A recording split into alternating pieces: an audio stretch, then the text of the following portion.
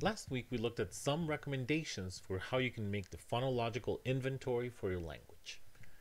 Using that phonological inventory, we made the first word, which was just a consonant and a vowel.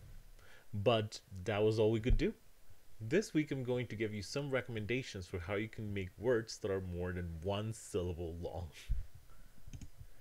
We're going to review phonotactics and stress, because those are responsible for giving the language its distinctive sound, for giving it the shape of its words. So sometimes you feel that a language is very sing-songy, sometimes you feel like the words are, very separated between them. It's the phonotactics and the stress patterns that give it that kind of feel. So I want to show you some examples of how languages do their phonotactics, so that maybe you can choose one of these or be inspired for what you want your language to sound like. Here we have two examples of relatively simple syllable structures. And again, simple just means structurally simple. These languages can say anything that any other language can.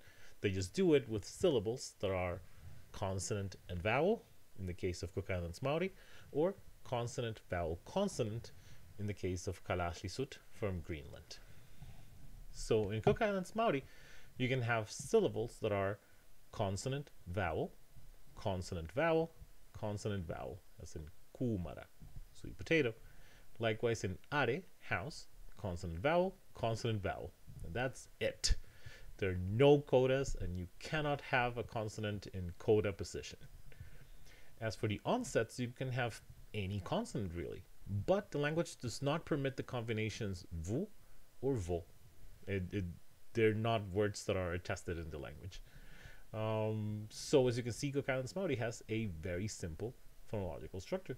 It's very similar to Hawaiian, for example. I'm sorry, not phonological, phonotactics. Kalaallisut can have a coda. So for example, you have a word like kuhluk, thumb, where the last syllable is consonant, vowel, consonant. And you have words like ihlu, house, which are where the first syllable is a vowel and the second syllable is a consonant and a vowel. Not all sounds are legal for you to begin a word with. So you can begin a word with P, T, K, but not with this fricative, with the hla. That one cannot go at the beginning of a word. Likewise, the codas can be P, T, K, Q, but no others. You cannot have a word in Kalaallisut end with the sound S or M, for example. Let's look at some languages that have relatively more complex syllable structures. For example, Mandarin allows syllables that have consonant onset, a glide, a vowel, and only a very limited set of codas.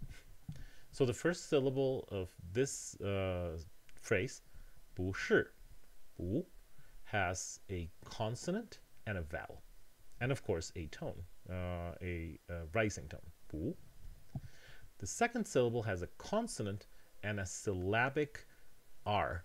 So 是, here the R is serving as the vowel, as the nucleus of the syllable, 不是.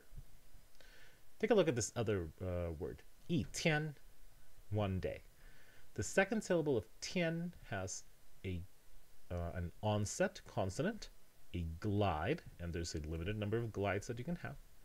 It has a vowel, and it has one of the permitted codas, an N. And only these sounds can be codas in a syllable in Mandarin. You cannot have a K or a T in coda position.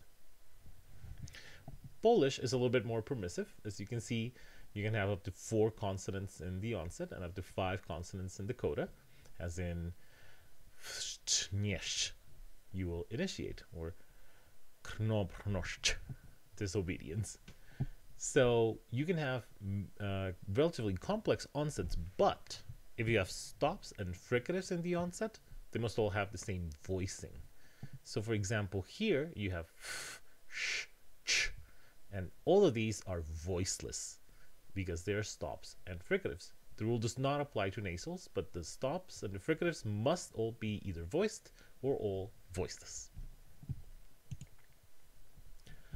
And then there's some languages that are really out there. Georgian, for example, allows up to 8 consonants in the coda, and I found an example with up to 8 consonants in the onset, and I found up to 3 consonants in the coda, but supposedly it allows up to 6.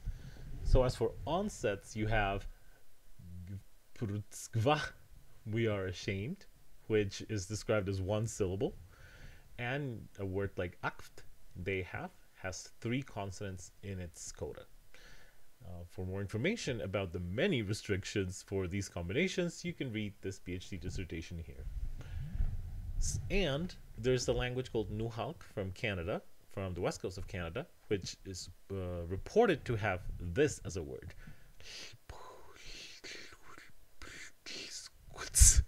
I think he had in his possession a bunchberry plant. So yeah, probably the fricatives here are syllabified, so they're the ones that are serving as vowels. But as you can see, this is a huge cluster of consonants. So what should you do? What should you do for your language? You should choose one of these models. Maybe a more complex syllable structure, maybe easier. Maybe you want some sounds to go together. Maybe you don't. But you need to figure out what the syllable structure is going to be for you to be able to build words made up of 2 or more syllables. And by the way, there's syllabic structure complexity everywhere on the planet. The pink dots represent moderate complexity, and the red dots represent very complex syllable structures. So you can read more about the distribution of syllables in the world in the WALS site. Okay, so your words need syllables, but you also need a stress system to figure out which of the 2 syllables is going to be more prominent. You can have fixed stress, which is completely predictable. And like in French, for example, the last syllable always gets the stress. Maison, for example. You can have it like in Polish, which is second to last, as in telewizor. You can have variable stress, like in Spanish or Russian, where every word just has its stress and there's no way to predict it. You just need to learn it. There's the third system called predictable stress, where stress is assigned through some system of rules. A very nice example of this is Maori from Aotearoa, New Zealand. So Maori has 2 types of syllables. You have light syllables that have consonants and vowels, like te, which means the. And you can have heavy syllables, for example, having consonant, vowel, vowel, as in reo, which means language. You can also have consonant and long vowel, like wahine, which means women, and this would also be a heavy syllable. And so how do you assign stress? The stress goes on the leftmost heavy syllable. So for example, kai, food, only has 1 syllable and it's heavy, so the stress goes there. In the word whanau, family, there's 2 heavy syllables, so you assign the stress to the leftmost one, whanau. In the word marae, there's only 1 heavy syllable, but it's the last one. However, the rule says that the stress must go on the leftmost heavy, and that one is indeed the leftmost heavy. So the stress goes here, marae. And if the word has no heavy syllables, you put the stress on the leftmost light syllable, as in karanga, to call. So it's a relatively simple algorithm, but as you can see, you can get fairly variable stress with it. And this is very common in the world, by the way. So now we have phonotactics and stress. Once you decide what your syllables are going to look like and which of them is going to be stronger and weaker, you can make a word. So what I need you to do is be inspired by the examples and try to come up with a kind of phonotactics with the structure of your syllables and then a type of stress. And once you do that, you can combine syllables to create a word with 2 syllables and decide which of them is going to be more prominent or not. And by the way, you could do things that are more complex, like have a tonal language or have a pitch accent language like Japanese, where you have some of them high and some of them low. But if you're going to do that, let me know and we'll go through it together. By all means, go and invent a word.